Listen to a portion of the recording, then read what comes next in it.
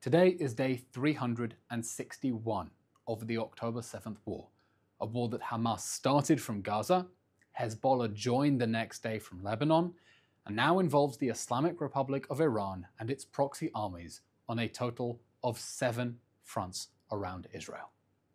Hezbollah's war against Israel has entered a new phase as Israel takes action to return displaced families to their homes.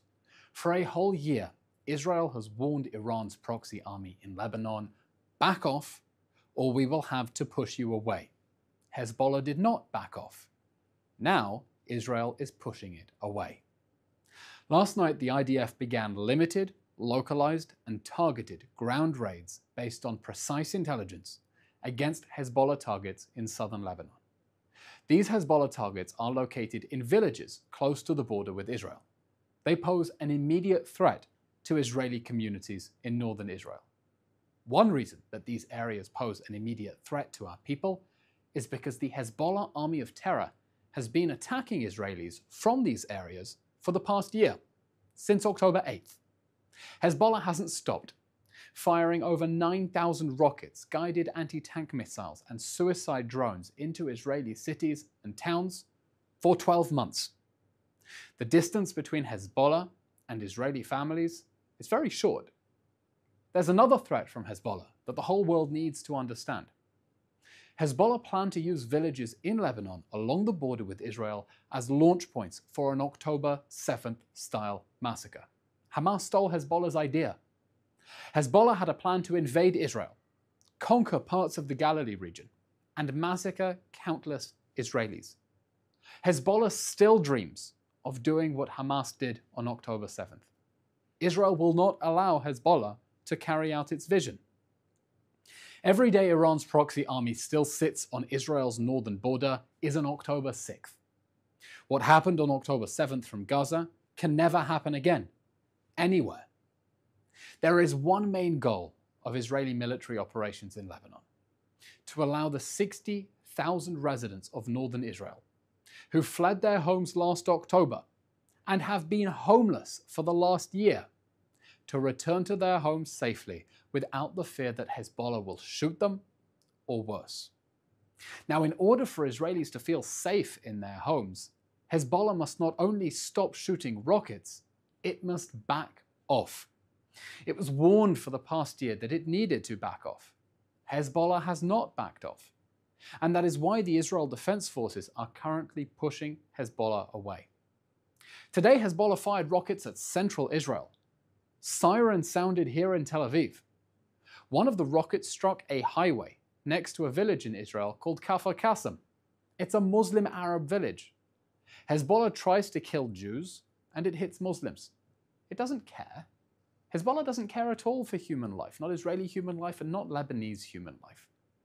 2 people were wounded in the attack and are receiving treatment. Here's the good news. The United States supports Israel's operation in Lebanon to push Hezbollah away from the Israeli border. You heard that right. The US is behind us.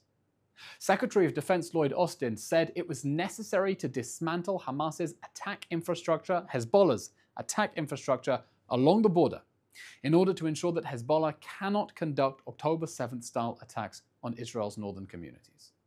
Austin also said a diplomatic resolution is required to ensure residents of northern Israel can return safely to their homes. Of course, nobody wants a diplomatic resolution more than Israel. We don't want to have to send our friends to fight in the north. The question is how? Hezbollah has been attacking the people of Israel for an entire year. What deal is on the table? A return to the past is unacceptable.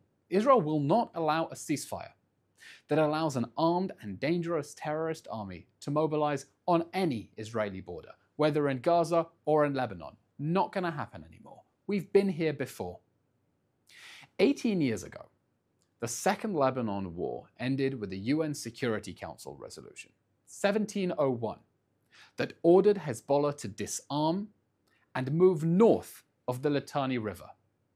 That resolution was never enforced. Israel is demanding a diplomatic solution that will see Hezbollah removed from the border and disarmed, just like that UN resolution was meant to do 18 years ago. It's time for the government of Lebanon to take responsibility for the future of Lebanon. Disarm the Iranian proxy army that operates on its soil and make peace with Israel. Yes, a ceasefire is not enough. We should demand peace. The entire international community, the United Nations, European Union, United States, the UK, France, everyone who cares or says they care about what is happening in Lebanon need to make their voices heard and demand nothing less than normal, peaceful, open relations between Israel and Lebanon. Because this is not a war against Lebanon or its people, it is a war against Hezbollah, the Iranian proxy army that has taken over their country. And Israel is now giving the Lebanese people an opportunity to take their country back. We cannot afford to miss this opportunity. Finally, it may feel like Israel is alone, but it's not true. We have friends. In the United Kingdom, aspiring leaders of the Conservative Party are expressing very supportive messages. Kemi Badenoch is one of them.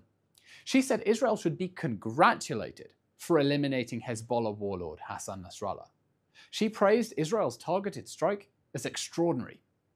Robert Jenrick wore a hoodie that said Hamas are terrorists. He even said the Star of David should be displayed at every point of entry to the UK to show that the UK stands with Israel. Another candidate, Tom Tugendhat, said that Hezbollah is evil and vile and that he supports Israel's right to target Hezbollah terrorists in Lebanon. James Cleverly, a former foreign secretary, who came to visit right after October 7th, was asked if he supports Israel's ground operation in Lebanon, and he said, "I do." What does all this indicate? It indicates a significant portion of the British public expects their leaders to stand with their ally, Israel, fighting on the front lines against the same enemies as the United Kingdom. It also indicates that our messages have an audience. We must keep speaking the truth, sharing the facts, refuting the lies, and standing up for what is right, because we cannot expect anyone to stand up more loudly for us than we are willing to stand up for ourselves. Israel is on the front lines of humanity, fighting for humanity, fighting against the same terrorist enemies, threatening the whole of the West and the whole free world. And they need us to stand up for ourselves in order to help them stand up for themselves. We'll now take some questions from our audience watching live on social media. Eylon, you referenced the statement of Secretary of Defense Austin. Naomi is watching on our live screen and she's asking, didn't Biden call yesterday for a ceasefire? How do you explain the messages from the United States and interpret them?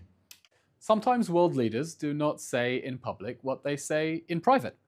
In fact, Politico published just this morning that in private, US officials have been supportive of Israel's ground operation, even as President Biden calls for a ceasefire. Why? Well, they were hoping to get to a diplomatic resolution.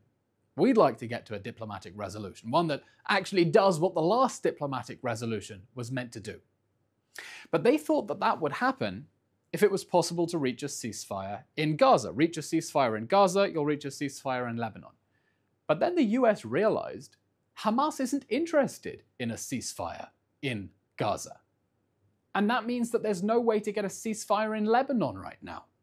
And so according to Politico, US officials support Israel's ground operation as a way of putting pressure on Hezbollah to get it to agree to a diplomatic resolution. None of us want war. We don't want to go into Lebanon. We don't want to send our friends, whether they're in the regular army or reserves, up in the north to fight. It's dangerous, people will get hurt and people will get killed. We need a diplomatic resolution. But here's our question for people who are calling for a diplomatic resolution now. How will it look any different from Resolution 1701, which ended the Second Lebanon War and was never enforced? It was meant to disarm Hezbollah. It was meant to push it north of the Litani River. That never happened, not in 18 years. UNIFIL did nothing. The Security Council did nothing. The government of Lebanon did nothing. How will it be different from Resolution 1701? And why do you think that this one will be enforced when the last one wasn't? Unfortunately, the only thing that Hezbollah will respond to is force. And in the last few weeks, Israel has been degrading Hezbollah's capabilities at a dizzying scale. You'll be on top of what's been happening if you've been following these briefings of the Citizen Spokespersons office. The entire leadership of Hezbollah has been killed. The entire command structure has been destroyed. There was the pager attack that many have attributed to Israel, which would be not only the most precise military strike in human history, but the most precise strike in military future, because no one is ever going to pull off something on the same level of science fiction, making thousands of pages explode simultaneously in terrorists' faces. Israel has destroyed tens of thousands of Hezbollah rockets pointed at Israel, massively degraded its capabilities. We need a diplomatic resolution, but one in which Hezbollah is not armed and is not positioning those arms right on Israel's northern border. Eylon, I'd like to follow up on a point that you made regarding UNIFIL. UNIFIL, that is the United Nations Interim Force in Lebanon, has tweeted a thread, and they wrote that any crossing into Lebanon is a violation of Lebanese sovereignty and territorial integrity and a violation of Resolution 1701. Is Israel violating a UN resolution in this regard? You know what's a violation of Resolution 1701? Hezbollah still being present in southern Lebanon. You know what's a violation of 1701? Hezbollah still having arms in southern Lebanon. Resolution 1701 ended the Second Lebanon War. It said Israel should get out of southern Lebanon. Yes, under the resolution, Israel should not be in southern Lebanon. It also said that Hezbollah has got to clear away, be disarmed, have no weapons south of the Litani River on Israel's border. For 18 years it wasn't enforced. And UNIFIL didn't enforce it. It was used as human shields by Hezbollah that fired sometimes from just meters away from UNIFIL positions. And so Israel is saying now, if the world is not going to enforce Resolution 1701, if the government of Lebanon is not going to enforce Resolution 1701, then we will. Israel doesn't want to stay in southern Lebanon, God forbid. We're quite happy with the northern border where it is now. But we cannot have Hezbollah sitting on that northern border. And so as a result of the complete failure of the international security architecture that was meant to keep us safe without a direct confrontation with Hezbollah, Israel is now forced to take action in its own hands and do the world's dirty work for it that no one else wants to do, to keep us and the rest of the Middle East safe. This is a question from someone watching on our YouTube live stream. With the decimating of Hezbollah's top operatives, do you feel that Hamas feels a bigger urgency to release the hostages? What is the situation in Gaza with the hostages? We aren't hearing a lot about it these days. I imagine that Hassan Nasrallah is sitting somewhere down in hell with his whole senior command looking up and thinking, oops, sorry, we shouldn't have declared war on Israel on October 8th. It was a mistake. It was a mistake to go to war to try to save Hamas's rapists and baby snatchers on October 7th. And I imagine that Yahya Sinwar, somewhere in a tunnel, probably under a UN school, is watching the news and having the same thought. Maybe I should release the hostages.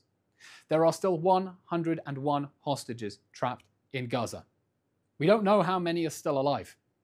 They're being starved and tortured and raped and executed. Time isn't running out. Time has already run out for them. We need to bring all the hostages home, the living for rehabilitation, the dead for burial so their families can have closure. And in order to do that, we need to hear the world making a demand it hasn't made. To Hamas and its backers, Qatar, Turkey, and Iran, let them go now. We need the world to be putting pressure on the Hamas terrorist army to release the hostages and using their leverage on Hamas's supporters, the countries that are backing it, to force them to release the hostages. Hamas, when this war ends, needs to understand it was a terrible mistake to wage it, just as I'm sure Hassan Nasrallah realizes from down there in the bowels of hell. Eylon, this is your first daily briefing that you have done since you debated Mehdi Hassan in New York. How do you think that debate went, and why did you do it in the first place? Last week, I debated Hamas's top propagandist, Al Jazeera's Mehdi Hassan, in New York. I'll tell you the truth, when the invitation came through, I resisted it. I didn't want to. It sounded about as enjoyable as root canal surgery without an anesthetic. But I said I have no choice. One, I want to put there, on the debate stage, the case for Israel's actions in this war. A war we didn't start, a war we didn't want, a war we didn't expect, a war in which Israel has been forced to make impossible choices. Choices that the defense attorney for Hamas will never acknowledge to try to keep its civilians safe. But there was another reason. I've spent the whole last year meeting Jewish students around the world and telling them, you are not just Gen Z, you are Gen Zionist, and Gen Zionists stand up to bullies. You need to stand up, you need to speak up, and if you don't stand up for yourself, no one is going to stand up for you.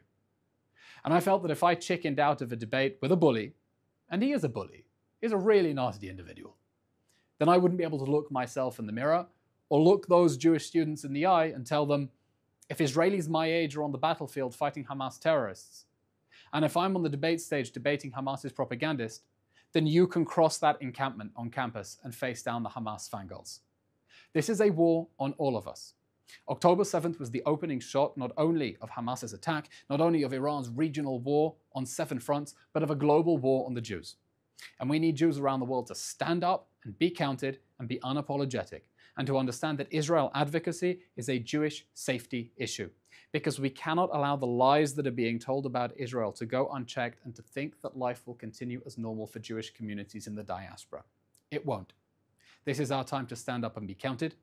And if all I managed to achieve in the debate, and I think I could have done better in the debate, there were some zingers I didn't manage to land. But if all I managed to achieve in that debate was to inspire some young Jews to stand up for themselves, for their friends, and for the Jewish people, dayenu, I've done my job. Eylon, in the final minute that we have of this live daily briefing, can you please share a Rosh Hashanah, Shana Tova greeting with all of your listeners around the world? We're going to be back after Rosh Hashanah. We encourage you to continue following on all our social media because there's a lot happening in the news and you'll want to stay updated. What's given me inspiration and hope over the last year is seeing what I call the Great Diaspora Awakening. We've seen Jews around the world and allies as well suddenly get a slap in the face, realize what is at stake, and realize that they need to stand up and be counted. That's given me so much strength and inspiration over the last year. I know it's all of you following the briefings of the Israeli Citizen Spokespersons Office, and we have been reminded of what we're fighting for, and more importantly, who we are fighting for each other and for our safety. So my wish for our new year, hopefully it will be sweet, hopefully it will be good, but it will be a year in which we're all going to be coming together, remembering how much we need each other, how much we love each other, and how determined we are to continue standing up for each other. So thank you very much, everyone. Thank you for following. We will be back after Rosh Hashanah. In the meanwhile, please follow us on all social media platforms. We'll continue posting content from the Citizen Spokespersons family to yours. Happy Rosh Hashanah and Chag Sameach, and keep safe.